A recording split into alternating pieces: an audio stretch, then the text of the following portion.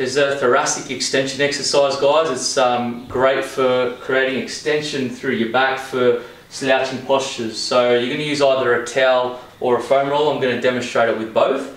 Firstly with a towel, just get any towel. We're going to roll it up. I like to fold it in half and then across the ends, and then from that position, nice and tucked in. And so for this, we're going to be on the floor. And what we're going to do is we're going to place this firstly vertically right up my spine, and I'm going to lay flat back on that. So we'll place it on the floor, and they're going to position it just from the lower neck down through to about that mid back region. And you want to just simply lay back over it so that your head curves back over the towel. And you're going to have your palms facing upwards, knees bent to about 90 degrees or flat on the floor, whichever you like.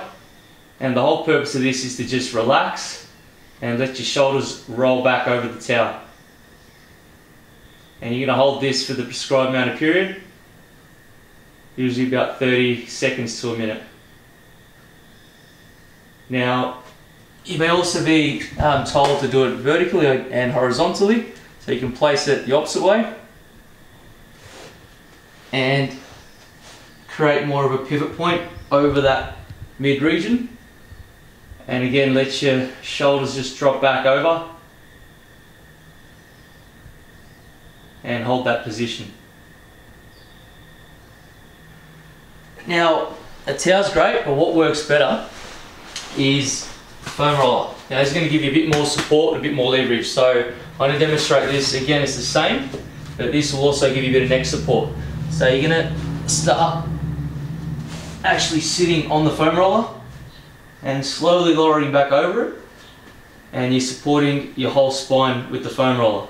And again, you're letting your shoulders just drop back over, nice and stable. You don't want to be rolling around too much, and just maintaining that position there.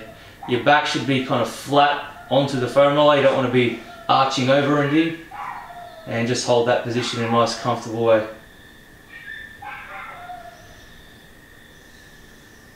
And again, you can do this horizontally, so straight over, and you can use this to pivot certain points in your back that you're finding the most tension.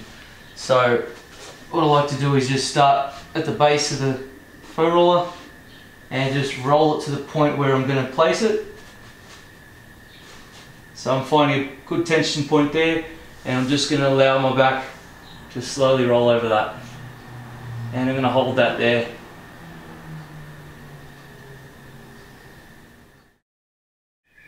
So when you're getting off, what you want to ideally do is roll to the side.